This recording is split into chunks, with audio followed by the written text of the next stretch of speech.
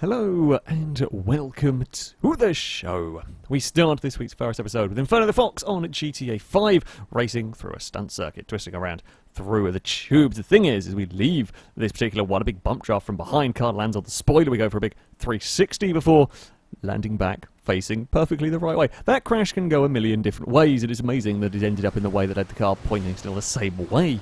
Jamsa on GTA 5 driving the ramp truck bouncing across a field when physics has had enough. Physics has decided a truck is going to get stuck in a small corrugated building. This is one of the strongest vehicles in the game. One of the most, well, difficult. It does eventually wiggle itself and move itself free, but it's beaten by a small building. Well, beaten by a bit of physics and then a small building. A trail mix up next on V-Rally 4 with a Lancia Fulvia that's decided it's had enough of being on, well, the ground. It wanted to explore some trees and some scenery. It does get teleported back before it can complete its exploration, but still, it had a good go. Nixon up next on Wreckfest with the little Thrasher racing around the death loop. Things were going okay, and then not okay, and then all back okay again. Aerial takedowns do not generally end in you losing just one position and pointing roughly the right direction to carry on. However, that got away with it all pretty damn luckily, I have to say. Timmy up next, also on Wreckfest, is playing around with, I don't even know what the name of the truck is, big brutal truck thing. However, sort of toying with the AI cars when one of them gets eviscerated. That would be a Dominator. Now, this truck is causing a lot of chaos. It actually falls over on its own. This truck is incredibly strong. It's causing a lot of chaos as it is. But basically, there's a vehicle between the Dominator, I'm not sure what it is, between the Dominator and the truck. Something hits there, it just launched. I've never seen a car fly that far on Wreckfest. Not from a crash like that.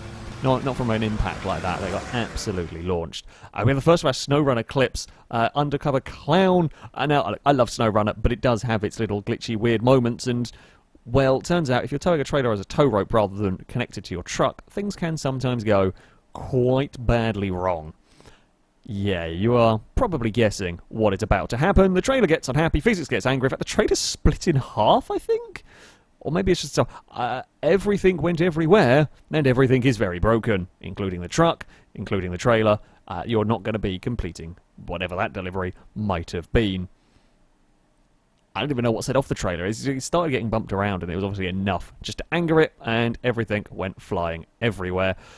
Sticking with trucks, Foxy Vanilla on Human Fall Flat is trying to get one of the vehicles to work. Now, Human Fall Flat, very entertaining game, not the easiest to control things like vehicles on. So we've got an accelerator lever here, and trying to control it with that, and then trying to control the steering perhaps with the other hand. The problem is, gets control of the steering to try and do it, misses, I guess maybe trying to slow the truck down, ends up falling off as you fall off, end up sort of launching the throttle, and off goes the truck off the side of the planet, well, off the side of the world, rolled off a rock.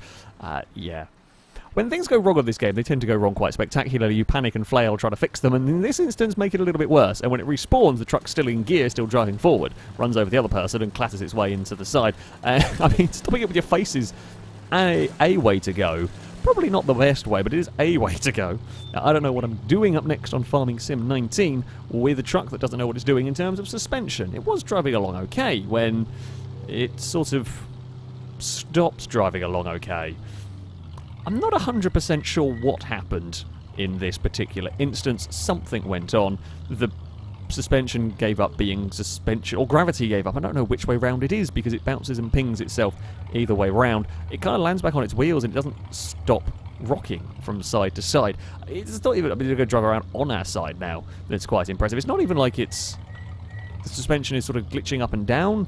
Not visually anyway. Something is very unhappy with the way it's driving. Like, it was driving fine up until this point. Even stops moving and it's still there, rocking from side to side. Maybe one of the tyres maybe looks like it's freaking out a little bit on the left-hand side, rear left, but I don't know what's going on with this truck in the slightest.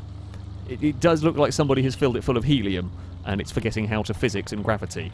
It's quite impressive. Speaking of forgetting how to gravity, Mike Blatz is up next on City Skyline with a train that's also forgotten how to gravity entirely. We can see there's a train down there working absolutely fine, as it should, but this one is, I don't know where it's come from. I don't know where it's headed from, how it's ended up stuck in the middle of the air. There's no, like, well, if there's a train line underneath it, maybe, but nope, this one has just decided it's a flying train.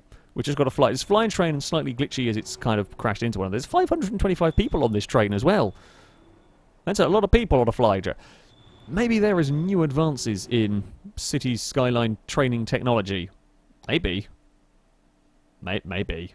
I mean, either that or this is the really new maglev technology going on here. It's quite impressive if it was. Welsh Toast up next on GTR2 with the pit lane being difficult. Yes, this is an AI car and a Porsche that's decided the best idea to start a race is to reverse and remove the rear bumper. I guess there's some weight saving, but you've also taken off the wing. The wing's kind of important. Aero is important on race cars.